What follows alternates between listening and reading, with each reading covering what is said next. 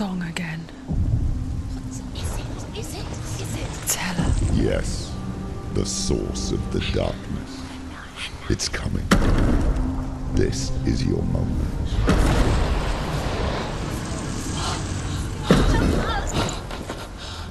I'm sorry. I can't watch this. What are you doing? You're showing weakness. You're not a warrior. You're a disgrace. The gods will punish you for this. Pick up the sword. Pick it up. Fight the darkness. Fight it. Get up. Get up. Get up and fight.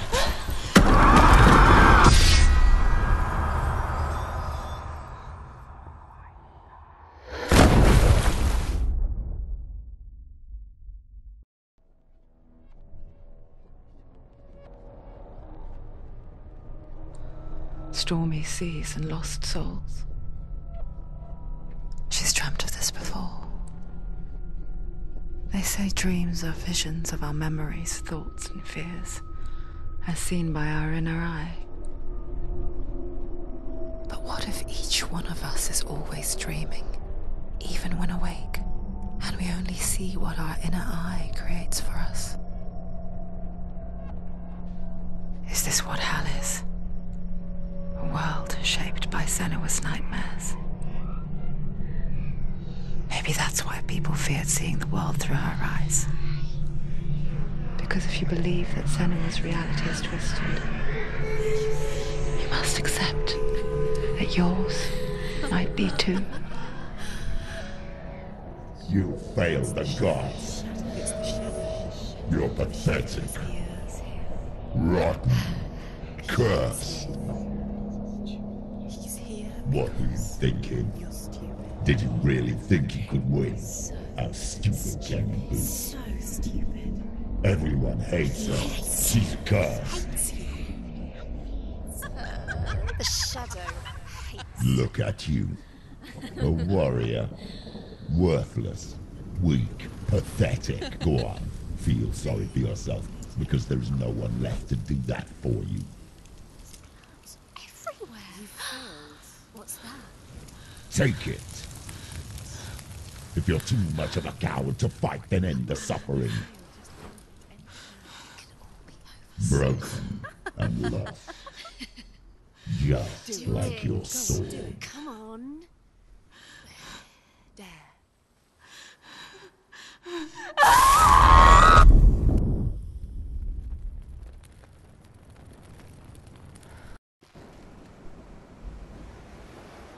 Why go on when you give everything and face that which torments you, only to find that it is worse than you could have imagined? Why go on? Is it really so weak to ask this? Or are we just so afraid of the honest answer that we do not dare pose the question? Sometimes the answer lies in a memory, a feeling, a song.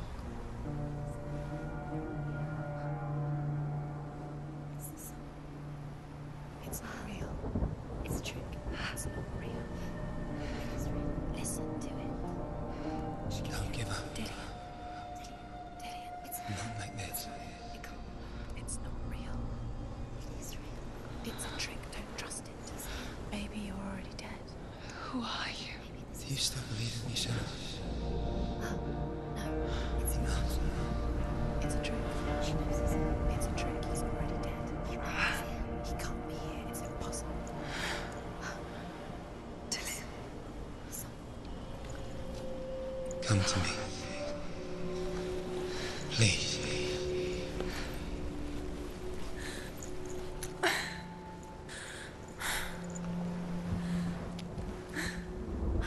The light. Go towards the light. It's him. There he is. It can't be him. It's just a trick. It's in your mind. No, he's here. It's in your mind. It's real. What's happening? Go towards it.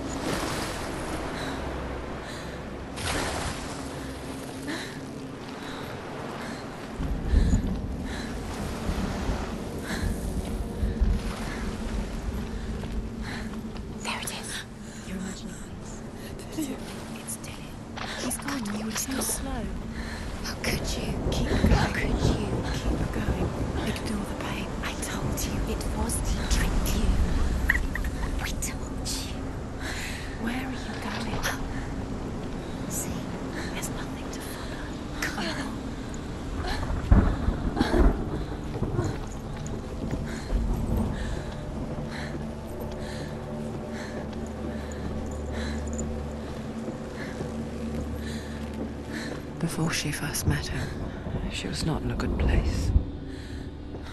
Just a teenager, but not like the others. Barely functioning, she rarely left the house. Her father's in-bell made sure of that. You can do it. You can do it. Only occasionally did she venture out on her own, collecting firewood and herbs. Errands out in the Orkney Plains. That was her world. Like this one. Barren and lonely.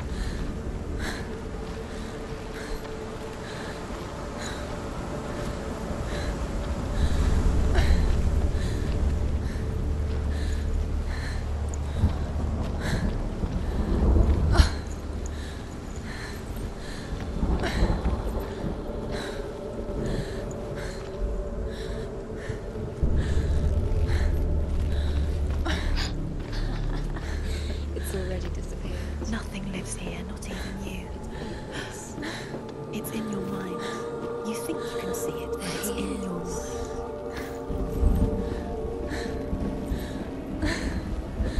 There's the tree. There he was.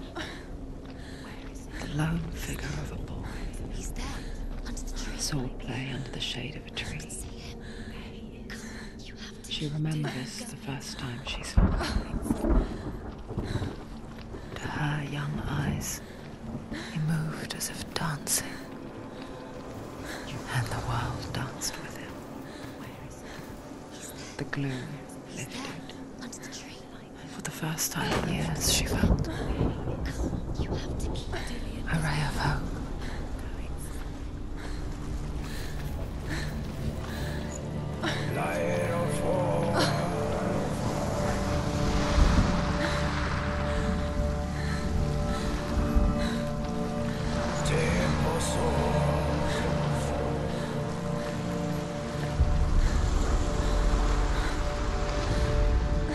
The Northmen tell of a great hero. His name is Sigmund. His father's hall was built around a great tree, and one day, Odin comes and thrusts a sword into the tree, a gift to whomever can release it. Many try, but the sword only comes out at Sigmund's touch. His brother-in-law, King Siggeir, wants it, but Sigmund refuses him, so King Siggeir plots revenge. He invites Sigmund and his brothers to a feast, but when they arrive, they are met with an army, not a warm welcome. King Siggeir captures Sigmund and his brothers, steals his coveted sword, and readies them for execution.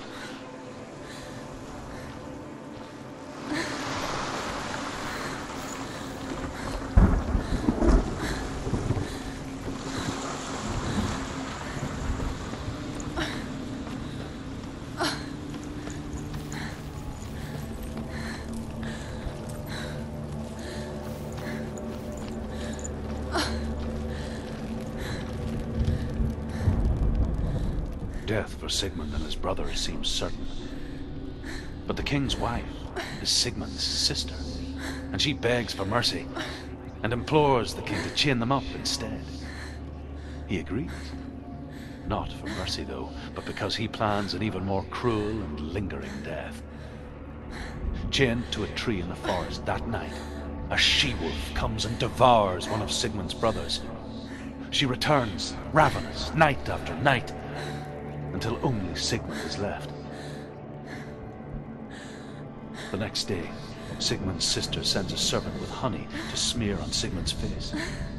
But to what end?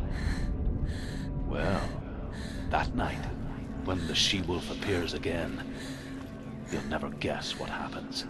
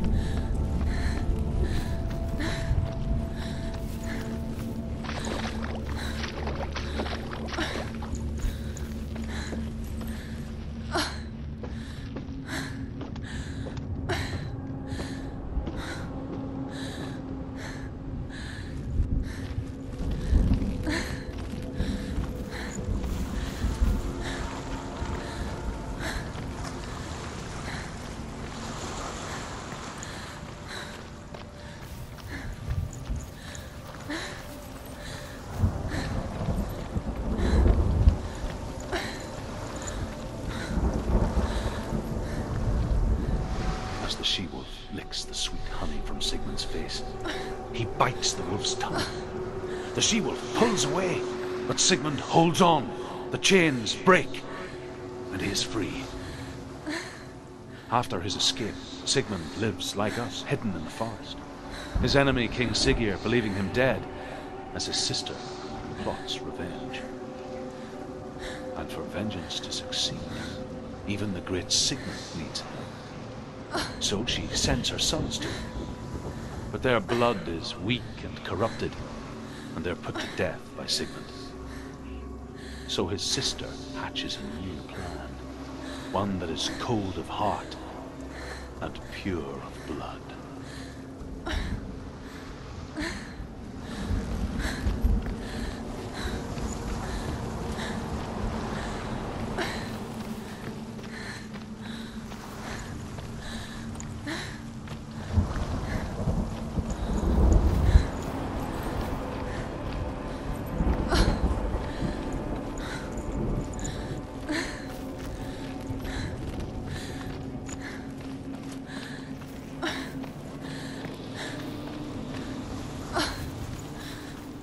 Day after day, watching from afar, she mimicked him, perfecting her own secret dance,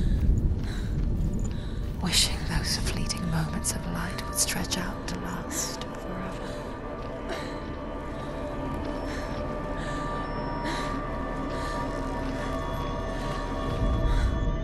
Sigmund's sister trades shapes with the sorceress, and in disguise, she lies with her own brother. She gives birth to a son named Sinfjotli. After a time, she sends him to the forest to Sigmund. He tests the boy and finds him strong and fearless, and so they go to take their vengeance on King Siggeir. Luck is not on their side. They're captured, and Siggeir has them buried alive.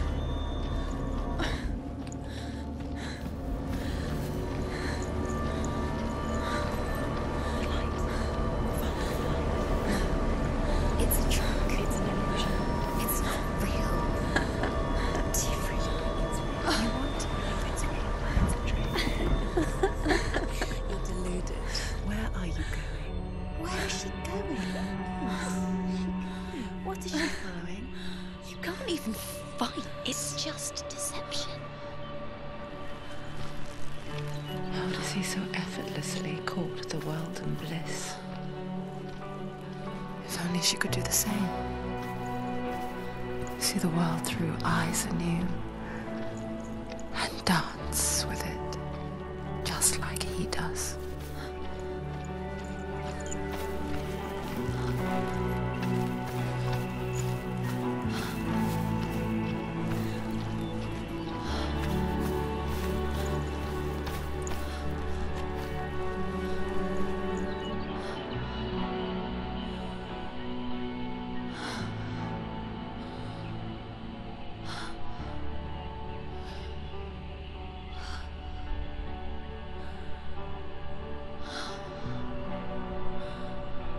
What's your name?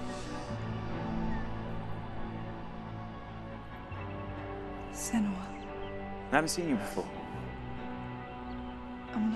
I don't leave home much. Oh, Zeno's daughter. I have to go. Wait. Who taught you to fight like that? No one. No one. Well, I watched you, and You Learned all of that from watching me? You should become a warrior, you know. Me? I'm Dillian. I'm here for the warrior trials. Just come and watch. And bring your sword. You can't put it into words.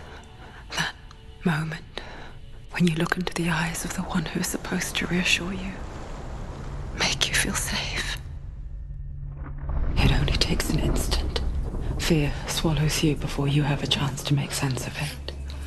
And darkness becomes a part of who you are. You killed him. But her world changed the day the Northmen took him from her. Senua knows that there's no going back to how things were. That there's nothing to go back to at all. Stay still, stay quiet, hide, don't tell her. Their gods can see into your mind. They will use this power to destroy They you. won't stop me. I can still feel it. Whatever's left of him, they will never let him go.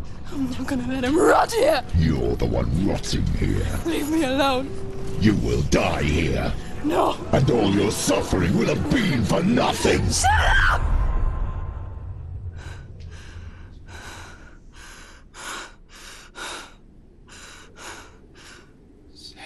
Dillian? Is that you?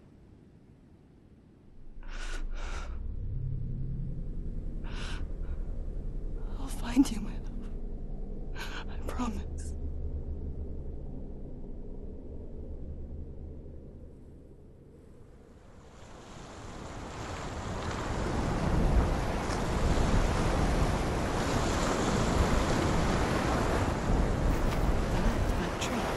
Can you see him? You want to believe it. Is he not real? Is he there? You're alone in these mountains. Is that Dillian? Nothing lives here. You won't survive. You met him by the tree. She met him by the tree. Maybe it's a sign, the tree. What's he trying to tell you? He's waiting for you by the tree.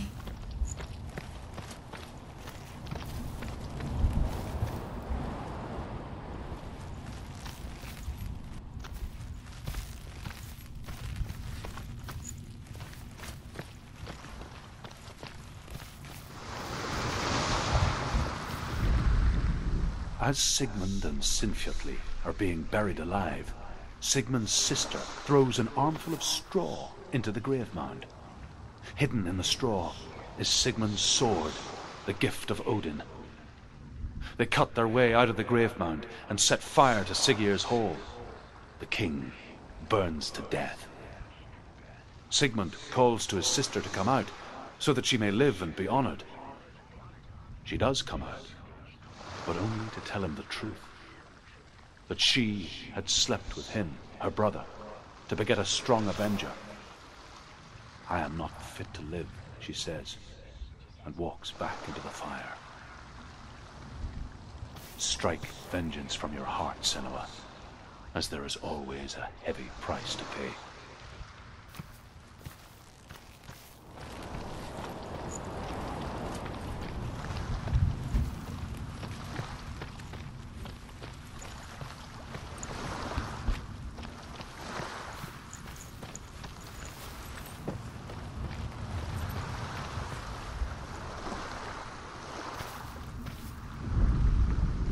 And here is the end of Sigmund's story. He was a fierce and great warrior who fought many battles. But one day, an old man came onto the battlefield. Although shadowed by a hood, Sigmund saw that he only had one eye. The man raised his spear, and Sigmund struck at it with his sword, but the sword shattered into pieces. Sigmund then knew that this was Odin, and thus that victory could not be his. He bowed his head and accepted his end. Dying, he tells his wife that she is with child, and that her son will one day make a great weapon out of the fragments of his sword. The sword named Gram.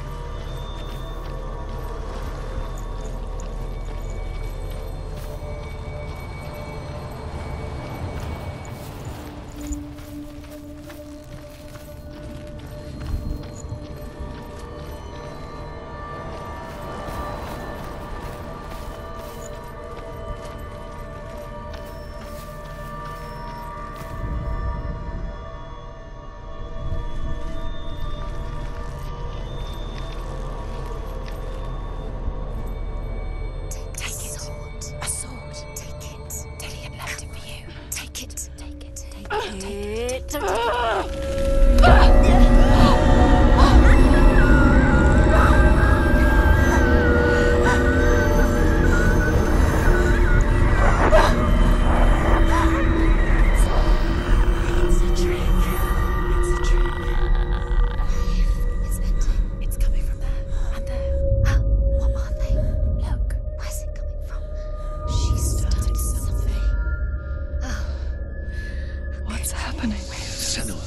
Imagine a sword that can slay gods. Its name is Gramr. It was forged by the god of all Northmen, Odin, and gifted to Sigmund, a great warrior. I need this sword. It's important. Can you help me? The sword appears whole, but it is an illusion. It shattered into shards long ago. It is said a great warrior can reforge Gramr by answering the trials of Odin, one for each shard. The roots of the tree of death will take you to new lands where you will face the trials. Go to the shards. Go to the shard. Go to the shards. What's the shard? Find it. It's the metal runestones. It's in front of you. Find it. The metal. The runes. You need that sword. Go to the shard. Find it. There it is. Focus. There's the shard. Focus. Focus. Use your eyes. Look. Get closer. Can you see? Go to it. It's not safe. Don't go near it.